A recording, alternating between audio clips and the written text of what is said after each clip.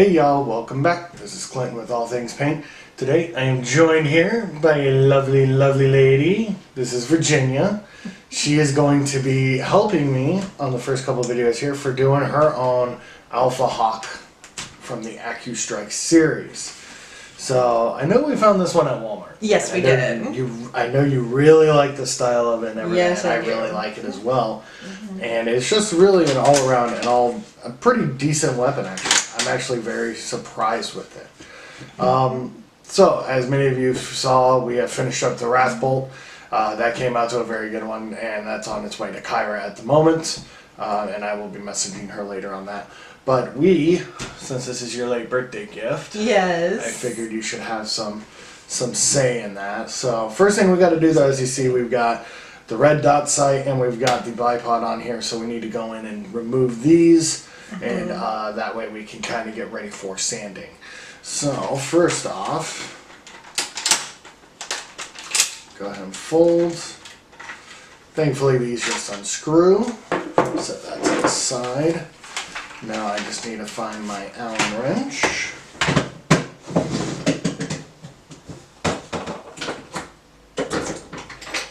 wonder if it was one of these. A little too big. And bingo.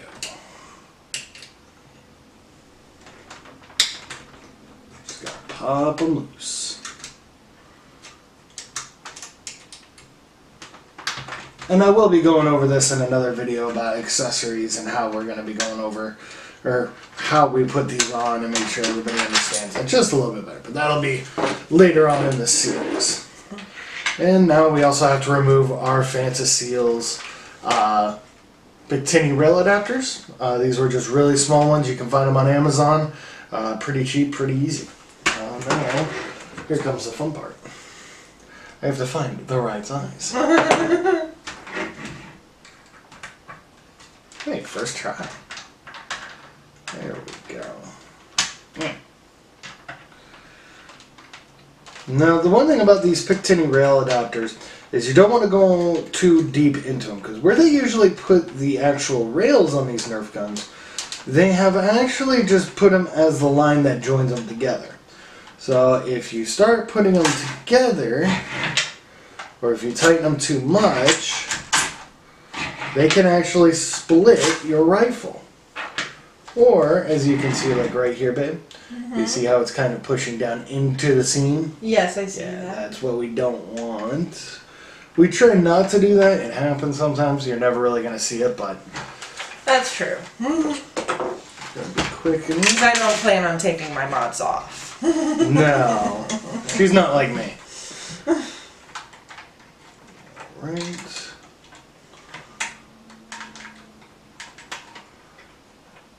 And we will loosen them up.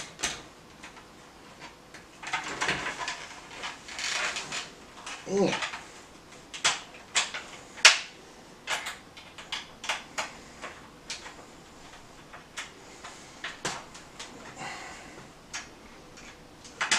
The other thing they've got is they've got little pieces that act for their own style, for their own bipods and everything, that they catch on every little thing. So it's like you gotta pretty much remove the screw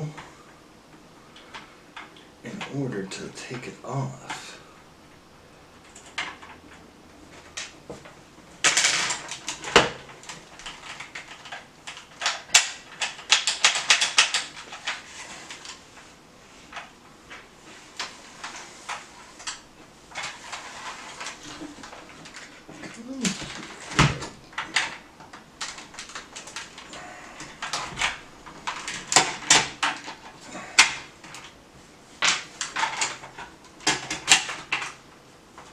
There we go. And the other good thing is we'll be able to hide these crimes as well when we paint. Yes, that's true. Okay, so let me... So I need to remember 30 seconds for that. Alrighty. Well, that's good. So, if you could, babe, hand me some newspaper. Some newspaper. Just set that down for 2 seconds.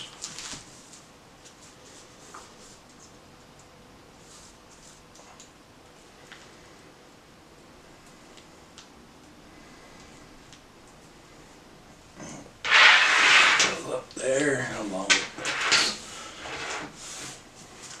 Okay. Now,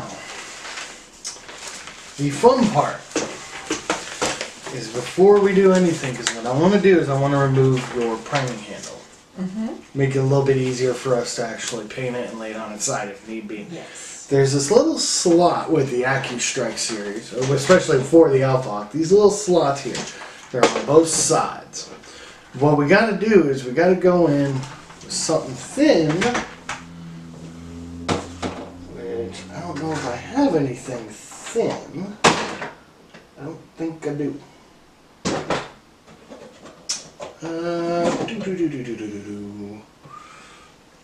Maybe something flat and metal is what I need.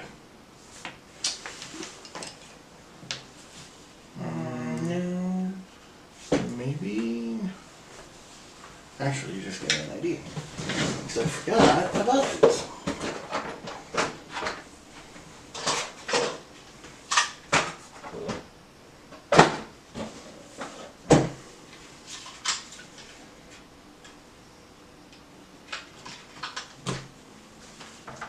Perfect. So we're just going to use a flat tip screwdriver here. And all we're going to do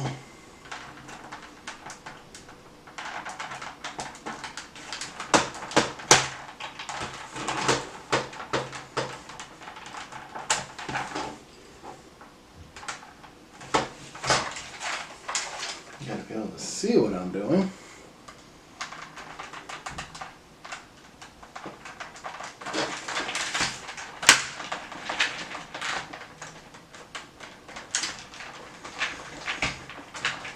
Why does it smell like someone's baking something? Because someone might be baking something. He lives in an apartment building, so we can I smell toast. He can smell everybody's baking or Okay. ovens as they're going. Don't worry, he's not having a brain aneurysm.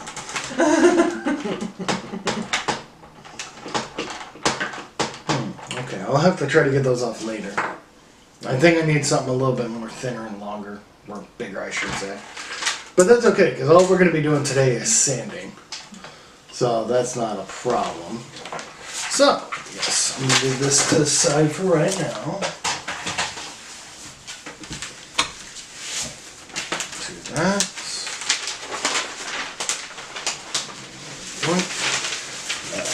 That should do it. Alright.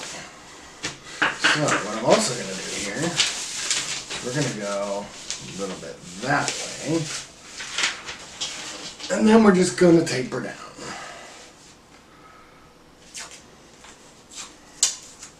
Because you are going to sand it. She's going to learn how to sand.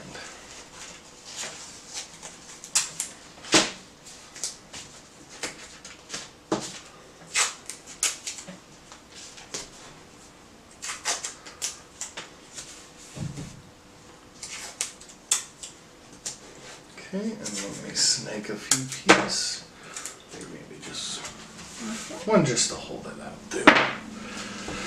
Alright, so have you ever sanded before? Yes, I have. Okay, so you understand we use the 60-80 grit for roughing up the surface. roughing up, and then we use the 220 for removal or for removal and buffing. Yeah. Alright, so what you're going to do here, babe, is you're going to go through and any part that you want painted. You're going to go ahead and hit. I would recommend not hitting this because this is a nice, actually, silicone. Yes, it's nice silicone. You don't paint silicone. No, and we'll be taping that up as well. But I've got some better ideas. I'm going to talk with you through that and be able to get that going. So you go ahead and... So is there any particular way I should be doing this? Well, instead of going underhand, I always say go overhand. Overhand. Yep, just like that. Now, the other thing you can do, Ben, so what I like to do is you fold yourself a little section. That way you're controlling it more with your fingers instead of your hand. Yep. And you don't need to go too hard with it. You want to go just kind of quick over with the... Yep, there you go.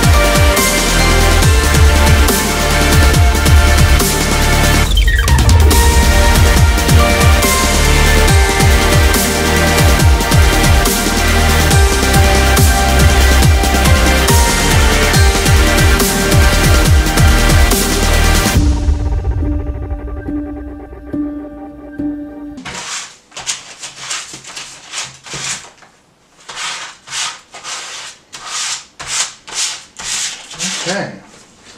Alright. Well, that looks like it's all set up and good to go here. Yeah, we did a really good job with this, didn't we, baby? Mm-hmm, we did. Yeah. So we got everything good. I see a couple spots that I can go in and change up later, and that's perfectly fine. But with that, yeah, so we've got it sanded down. We're getting it ready for paint. With that, next one you'll see will probably be us going into masking and just going over different colors and everything. Mm-hmm. And that might even be off camera of the paint scheme. But we'll discuss that later. Yes, we will. But with that, thank you all for joining, and we do thank you for joining us on this new adventure of this Nerf gun and getting it back up into an actual good-looking piece of equipment that Virginia is going to love. Yes. With that, thank you all for joining us, and we will see you all on the next